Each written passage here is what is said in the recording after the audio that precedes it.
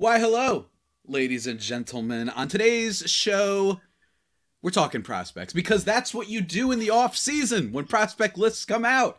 It's going to be fun. I'm joined by Lindsay Crosby. We're going to be talking about all the Padres stuff from Lesko to Jackson and Merrill to people you may not have heard of, whether the Padres system in general has recovered from the Juan Soto trade in terms of its prospect return. All that and more, guys. You know what you're listening to. Let's get started. You are Locked On Padres, your daily San Diego Padres podcast. Part of the Locked On Podcast Network, your team every day.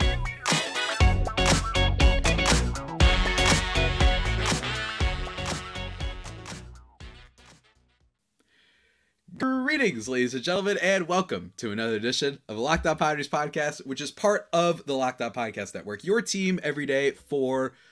Wednesday, January 25th. As always, I'm your host with sometimes, occasionally, but certainly not always the most, Javier Reyes. Follow me on Twitter at Javipeno, Javiipeno, or at LO_Padres for the show. Or check out Just Baseball, where I write sometimes. Great website. Or check out this Tatis bobblehead that you would see if you are following the YouTube. Locked On Padres on YouTube, and you can check out the description. He's really cute, and he has really cool little sneakers. But I'm not the only one. It's not just me and Tatis. I'm being joined by the illustrious, the big baseball guy, Mr. Lindsay Crosby, host of Locked On MLB Prospects. It has been a while, sir. How are you doing? It has been too long, but I am doing well. It's so good to see you. So good to see to be here, Fernando. Pleasure to make your acquaintance. Nice to see you on the stream. Just wonderful to be back talking all about the dads. I mean, it's always a good time to talk to dads. It could be in the thick of a tornado. It can be the end of times. It could be like a Marvel. The mutants are being attacked by the Omega Sentinels or whatever. I've been reading a lot of comics lately. Whatever it is, it's still always great to talk about the Padres, man. To have you on to talk about prospect stuff because, you know, some of the big hitters, the heavy hitters, the superpowers, dare I say, of prospect world recently released their new top 100. Baseball America, you know, you've got Fangraphs talking about it a little bit, some other websites. I saw CBS Sports, you've got MLB.com. Everybody's talking about prospects a little bit, also because it's, you know, the middle of the offseason and people have officially run out of... I know we're kind of due, it feels like, for another no way that's happening rumor. Oh, I heard it, i.e. the Yankees ESPN host who was like, oh, I heard Fernando... that the Yankees trying to trade for him. Like, I feel like we're due for one of those, but even still, I'm excited to talk prospects with you, man. What would be the dumbest possible trade that could be floated right now? Right now? Right now. Like, while we're recording, Jeff Passan puts out a tweet, and it's like, hey, this deal is rumored to be happening, and it'd be something dumb. Like Brian Reynolds to, I don't know, the Mariners. God, I've removed that name from my podcast officially. I will no longer say his name on the show. It used to be Eric Hosmer that I no longer say, but he's, you know, gone now. Yeah, I will no longer say. He can't hurt you anymore, Javi. Yeah, he can't hurt you anymore. He can't hurt. When he left, it really did feel like that Good Will Hunting scene when it was like, it's not your fault. Like, he can't hurt you. Like, that's really what it felt like after Eric Hosmer left. But yeah, I refuse to talk about the Pirates outfielder. I think a Trout Ohtani thing is always going to be an easy one. I think like Shane Bieber of Cleveland or Corbin Burns, like a pitcher on like a whatever team, or Cleveland's good, but like that feels like one that maybe could get a little bit of traction. You know, I can see that. Maybe Chris Bryant from Colorado. That would be a fun one. After year one, they give up and they're like, we don't want him anymore. I mean, he could barely play with the back injury and stuff last year. So like they're like, buyer's remorse. We'll give him away. Take him, please. You know, that would be just wild to me. Absolutely, man. Absolutely. But we're not talking about regular baseball stuff, are we? We're talking about prospects. And I want to have you on to give your takes on, first and foremost, the heavy hitters of the Padres farm system. As everybody knows, and everybody's who's listened to this show, and quite frankly, any show, the Padres have blown up their farm. Once upon a time, by many, it was like the best farm system in the history of baseball, circa 2015, 2016, 2017, whatever, around that time. And they've traded a lot, and they've got a lot in return, obviously. The Juan Soto trade, though, really, dare I say, just kind of bankrupting their farm, right? They lose Abrams, they lose Gore, a player that you and I did an entire episode about whole last show year. on Yeah, one we did a guy. whole show because it was one of the craziest like prospect things in the world. I know a lot of people are hating on the Nationals. I actually thought they got, all things considered, a cool deal, but I'm wondering, the Padres are recovering. They're regenerating. They are Wolverine after Speedball hit him with a nuclear explosion. All that's left is the exoskeleton, and he's trying to regenerate. Have the Padres regenerated enough, do you think, with guys like Jackson Merrill and Dylan Lesko, who are kind of making the rounds as or at least they're in most people's top 100 right now. So I guess let's start with Merrill, who is kind of the consensus guy for a lot of people. Is he really like a top level guy? Because it's kind of funny because this is a dude who, after he was picked, a lot of people were like, another shortstop? Really? Like we have Tatis, we have Kim, we have all these dudes, and then they select a shortstop, and it seems to be going well. What is your take, Sir Lindsay? So a couple interesting thoughts about Jackson Merrill. The first one is that there's consensus that he is a top 100 prospect, but where he goes, very much not a consensus. Baseball America has him like 22. MLB Pipeline has him like 83. So big spread as to where they have this guy. But people who are concerned about, hey, you have another shortstop. Just about every right-handed position player on the field probably started out as a shortstop at one point in time. So you can never have too many shortstops. What I do like is when we saw him play some last year, he got about 55 games in. He made it look like he legitimately could stay at shortstop. That was a question being 6'3". There was some question about, as he did the physical development, because he's 18, 19 years old. As he grows, will he slow down? Will he get too big for the position, have to move to third base or something like that? He looks like he could stick it short. And so the question is just, what type of hitter does he become? How far does he go? And he improved a lot on some of the things that he was kind of criticized for when he got drafted. The big thing to me that I took away from watching him last year is he got much better against off-speed pitches. That was something where a lot of prepsters feel like they struggle with that because the stuff that they're facing isn't that good. They can sit fastball and get it done. And he improved dramatically against both off-speed, like just the pitch recognition and then making contact, as well as getting better against lefties. And those are a lot of the difficulties you have when you're a young player first getting into professional baseball, is dealing with that spin and off-speed and then dealing with talented left-handed pitchers. So I'm excited about that. This year is going to be really interesting to see kind of what happens to Jackson Merrill. And I'm assuming he's going to go back to low A. I don't know. He did really well in low A, 45 games with like a 325 batting average. So he may not go back to low A. He may go to high A. We'll see what happens. But either way, consensus number one, and I think that's the right place to put him. I mean, it's exciting stuff. It's fun, but it is kind of crazy how like a guy could range from being a top 20 guy to 80 and whatnot. Like this is, the Pods fans are used to kind of, I feel like, knowing where some of their prospects, how they are viewed amongst MLB executives and prognosticators like yourself, whatever you want to say.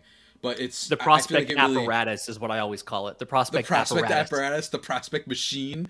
Yes. Some people say the prospect machine, man, is churning out guys. And I think that, for the most part, Padres prospects have turned out pretty well. It feels like over the past few years. I think that they actually get a little bit, AJ Preller and company, I think actually a little bit underrated, their ability to kind of procure and bring around prospects, considering how often they tend to trade them. You know what I mean? There are other teams who, once they bankrupt their farm, it's like, you don't hear from them 6 years. Like, that's it. Like, they don't have anything. And then with the Padres, yeah, I know that not everyone is going to turn out perfectly, but, this is a team that back in 2015, they trade Trey Turner for Will Myers. That's a death sentence for, like, a lot of teams. And then all of a sudden, they bring back C.J. Abrams. Or not bring back, but they find C.J. Abrams. They get guys like Wilcox later in the draft or whatever it was. They get guys like Mackenzie Gore. You get like all sorts of players, Robert Hassel, James Wood, obviously who they made in the Soto trade. And now look at them. They're recovering slowly but surely. I hope. Yeah. The thing that I appreciate about the Padres draft picks and the way that they approach it is when you have a bad farm system, there's an inclination from a lot of front offices to go out and make safe draft picks. to go out and get those college players that have a high floor but maybe a lower ceiling, because you see, oh yeah, our system's a bottom 5 system in baseball. We need an infusion of talent. And they're like, let's get up to a base level of competency, and they'll take the safe pick. And the Padres, I feel like, are good about understanding, no, if we're picking in the first round, we need to go get a guy with a high ceiling. Now, he may be a prepster, and we're not going to be afraid to go get that prepster because, one, we have plenty of time to develop him. We're a good team right now. But two, we can always trade him later if we don't think he's going to work out, and he'll have more value because there's still a longer development curve to be done. And so they don't fall into that trap. Like the Kansas City Royals draft in 2018, they needed competency in pitching, and they went out and got a ton of college pitchers. And 4 of those guys were in their rotation last year at the big leagues, but 3 of them had an ERA over 5. Like, they weren't very good. And the Padres are still willing to go out and say, no, we're going to go take a prepster. And we understand odds are he's not going to work out. But if he hits, he's going to be fantastic. And like I admire the stones that it takes to do that in the face of having a farm system where you've sent so much talent out. I admire that. Absolutely. I admire it too, and I appreciate it as someone who very much enjoys getting notifications on their phone of a new brand spanking superstar that has joined the team. But I also want to ask you about that other guy, Mr. Dylan Lesko. But before, because I actually find this to be the more interesting of the top Padres prospects, between the two at least, or 3 or 4, whatever you want to call it. But before we talk about that, Mr. Crosby, I don't know if you knew this. The NFL playoffs are here. They're really here, man. This past weekend, I mean, low-key kind of not the most exciting playoffs in the world, but still, they're still here.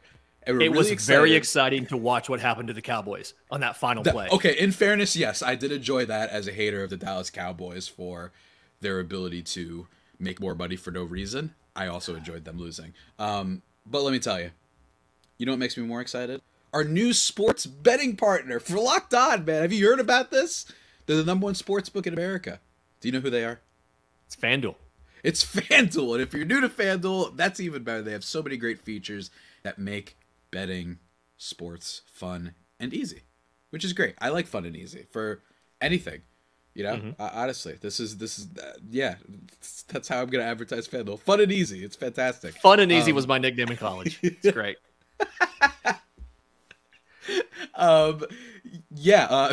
Moving on.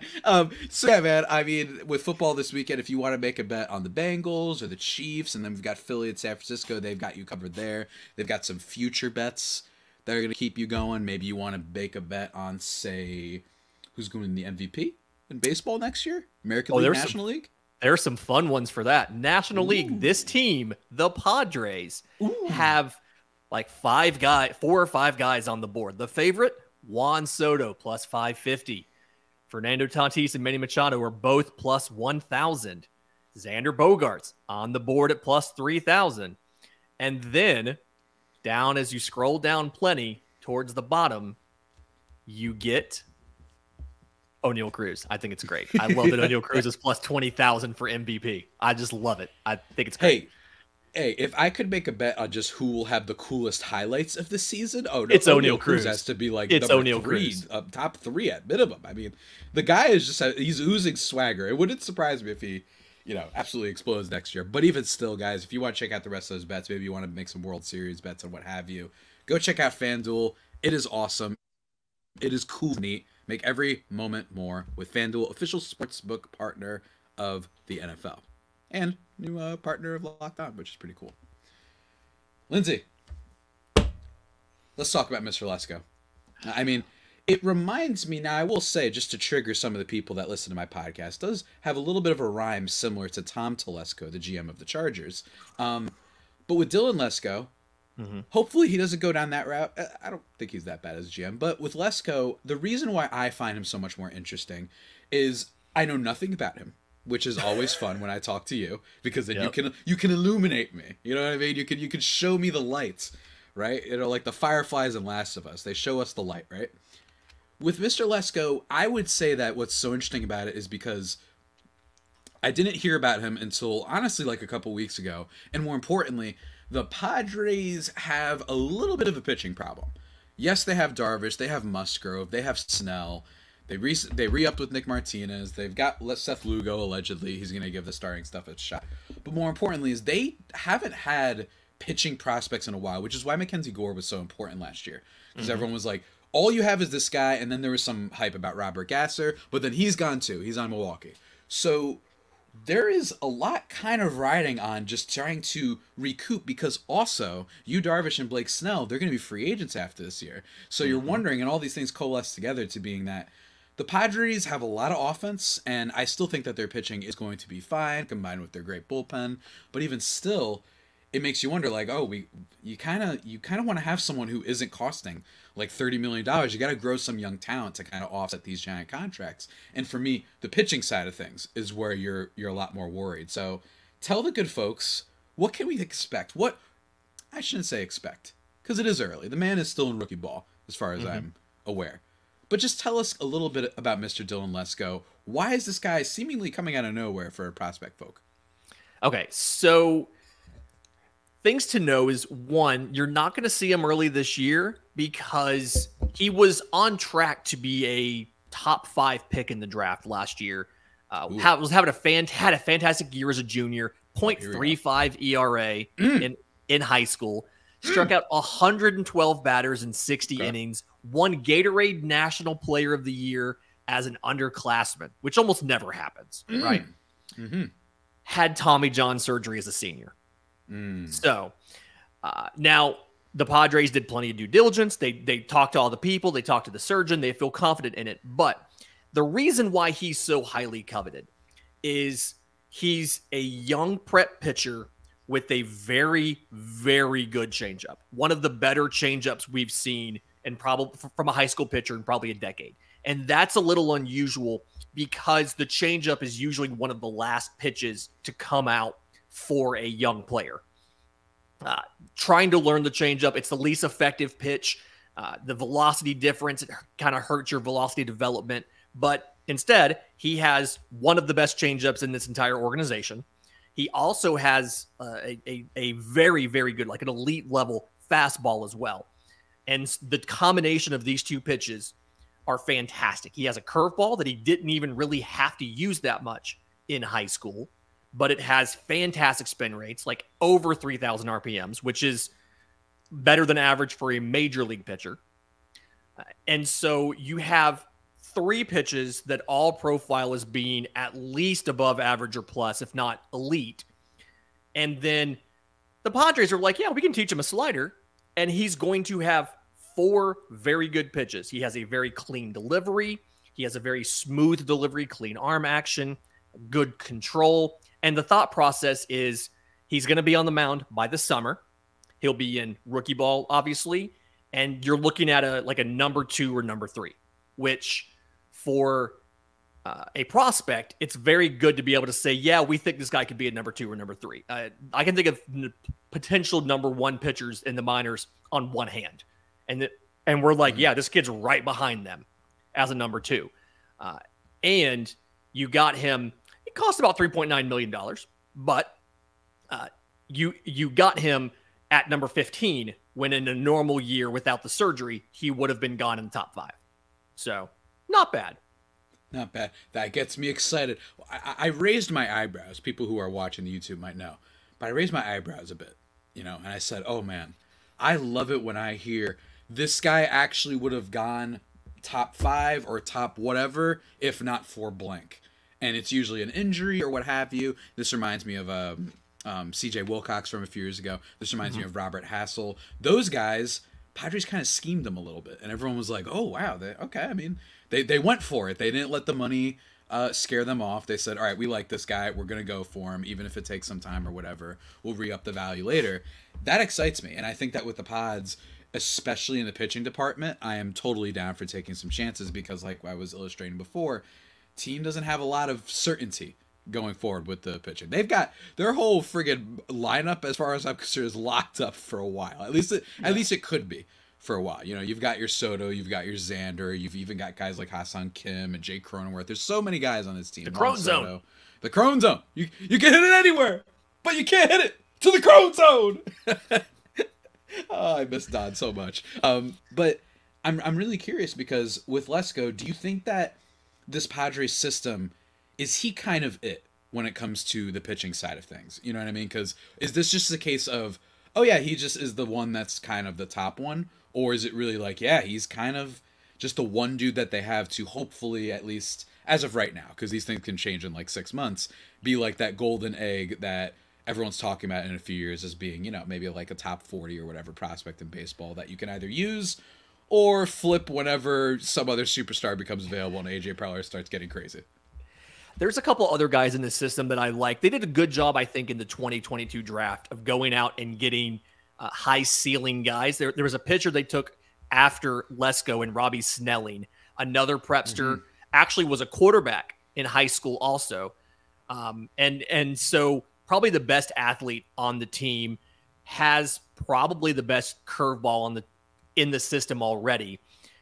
I like him, but my breakout prospect, I'm doing the farm previews right now on Locked On MLB Prospects. We're not quite to the Western divisions yet, so I haven't gotten to this, but my breakout prospect this year for this system is actually right-hand pitcher Adam Mazur. He was a second rounder this year out of Iowa, had initially been at South Dakota State, transferred to Iowa, but he's one of those rare college pitchers who you can still anticipate adding some weight and velocity to. So he has a plus fastball, sits mid-90s, can touch 99 or so. And in college, it was absolutely just a destructive pitch. It was so very good. The slider to go along with it was better than plus, probably closer to a 70 grade. Sits high 80s, low 90s, very good. And then the changeup has gotten better just in instructs last year. He didn't pitch after he was drafted in a game, but he was in instructs.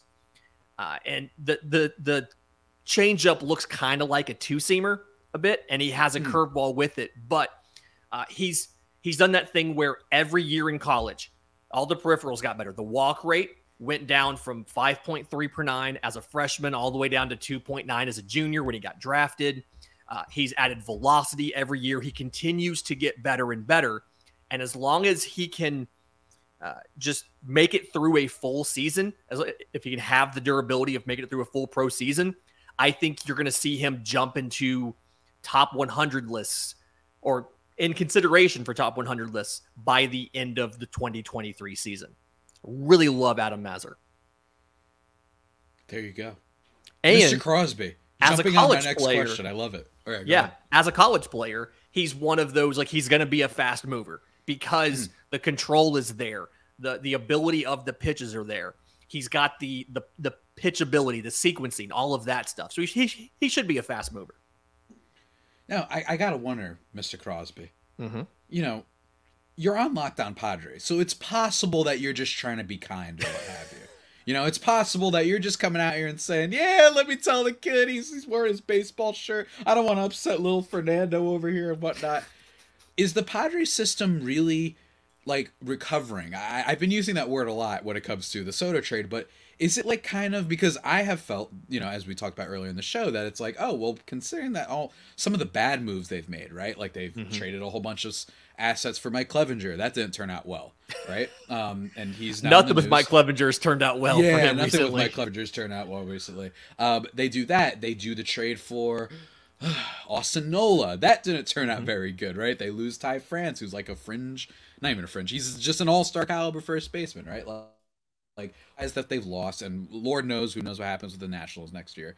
Could be a fun team, though. I actually think Nationals fans, at least you have some players who are going to play like somewhat immediately in Abrams and Gore. But I'm wondering, is this like a just good for the Padres system, or are these guys like legit good? And there's actually some hope that, hey, maybe in the next year they won't be in the bottom 3 of farm systems, but maybe they'll, you know, sneak into the upper half or something like that. Kind of in the middle, right? It's I don't necessarily know about top half, but there's so many guys in this system who I feel like are one thing away from hitting that next level of performance. Maybe it's health, Adrian Morjon is something like tons of talent in the arm. He just can't stay healthy. There's tons of situations. Lizarraga, the fastball, a little bit too slow. It kind of blends with the changeup. There's so many of these guys that have a small bit of improvement that they need to do to hit that next level of performance. I could see this being in the middle tier of farm systems, if that makes sense. If some of these guys do things. Samuel Zavala is a guy that honestly just kind of needs to stay healthy. And he's in contention for a top 100 prospect based off of being like the sum of his tools. And just, if he's a very impressive young position player, nothing is like glaringly elite in his profile, but nothing's bad. He's well-rounded. The instincts are good, but he had a hamstring issue. He had a broken hamate bone in his hand. Like, just needs a little bit of health. There's so many guys that started to develop and then something happened. Either the control didn't come in for a pitcher or the health didn't stick around. You're this close to having a very good system. And I don't think they're all going to get over the hump, but I think enough will get over the hump where you can be a mid-range system versus a bottom 3 system. That's all I could ask for. You know why? Because the Major League roster is pretty good. You know, and I think it's kind of worth it to trade for Ted Williams reincarnated. I think it's kind of worth it. Now that might be a crazy opinion that having Juan Soto on your team is good, but a lot of people, and a lot of people who follow prospects and pay attention to prospects forget about the point of your farm system. At the end of the day, is to help the major league team win games. Sometimes that's by developing and promoting players and putting them into the lineup. Sometimes that's by giving you ammunition for trades. The goal of this whole thing, as much as I want it to be, yes, the goal is for us to have a great farm system and win a bunch of minor league games. The goal is to win games at the major league level. And you send out talent to get Juan Soto, he's going to help you win games. So it's been successful. It's like the Braves don't have a great farm system, but they won a World Series. So like they achieved the goal. And that's where I feel the Padres are, is if people are sad the farm system isn't that great, go watch this lineup. Go watch this team play offense. You know, you can steal the Phillies thing of ball go boom. It doesn't matter how many runs you give up if you're scoring a ton of runs. So that's the thing. People just don't forget about that. The point is to win games. Absolutely. Hey, everyone loves to talk about look at the Rays and look at the Guardians. Hey, I mean, when was last time the Guardians won a World Series? Everyone loves to talk about their development. What it was Beverly Hills Cop came out? I mean, it's been a while. You know what I mean? It's been quite a while. So I think they beat Greg Maddux and John Smoltz. Like, that's how long it's been. I know, right? It's been so long that it's kind of like, oh, sheesh. Like, you know, I've had this thing of just this prospect fetishization that a lot of these other teams have conditioned their fans to be like, yay, let's look at the MLB Top 100. Oh, wait, it doesn't matter if we never win. Let's just keep talking about the what ifs. And I think that with the Pods, it's really cool to see where they are. And it's still cool to see that they've at least got some guys that are exciting. As my professional, analytical, deep, mechanically minded approach to baseball, whether I can analyze a finger and all these, as you know, my number one thing, Robby Snelling, Blake Snell, similar name. I'm expecting Robby Snelling to jump into the top 15 by the end of the year. That is my prediction. The curveball is very good if he can make the changeup better. Again, he didn't throw it a ton in high school. He didn't have to. He was a fastball, curveball guy. If he can make the changeup average, he throws a ton of strikes. He's got super competitive makeup, great athleticism. If he can make the changeup better, you've got 3 pitches that are average or better. He should be able to just pound the strike zone, get dudes out, be in the top 100. He probably would be a great hitter if you'd let him hit too. Ooh, I love that. I love that we got some Ohtani buzz coming in here. I don't know. Lindsay said it first, ladies and gentlemen. That's all I'm saying. No, but in all seriousness, and of course I'm kidding about my Snelling thing, but or am I? No, that's how this works. That's totally how this works. Yeah, no, exactly. This has been a blast, man. I always love having you on, even though it's not as often as maybe I would like. Maybe if some new prospect trade comes in, just because when it's a contending team, they're often, there's other things to worry about at the major league level, as you illustrate before. But before we head out, before I let you go, do you have any other things you would like to plug for the good people that are listening? Yes, right now, my show, Locked On MLB Prospects, we're doing our farm system previews. We do a different division every single week. We're also still taking questions for our mailbags on Monday. You can send them to me. I'm on Twitter at Crosby Baseball. Show's on Twitter at Locked On Farm. You can email us, lockedonmlbprospects@gmail.com. We also have a Discord. You can hop in there. You can ask your questions. Mailbags every Monday. We are doing 6 shows a week until spring training gets here, folks. Love that. The grind of the Locked On MLB Network. Dare I say, the big grinder of the network. Lindsay, it has been an absolute blast. And everybody else, thank you for tuning in to the Locked On Padres podcast, the only pod that may be better than the Padres themselves. Remember to subscribe to the pod wherever you get your podcasts from. Follow me on Twitter again at Javipeno, JAVIIPENO, or at LO_Padres, just in case you get tired of my extremely dumb tweets about movies or about comic book stuff and what have you. It's an esoteric feed. Yeah. Yeah, that's a good.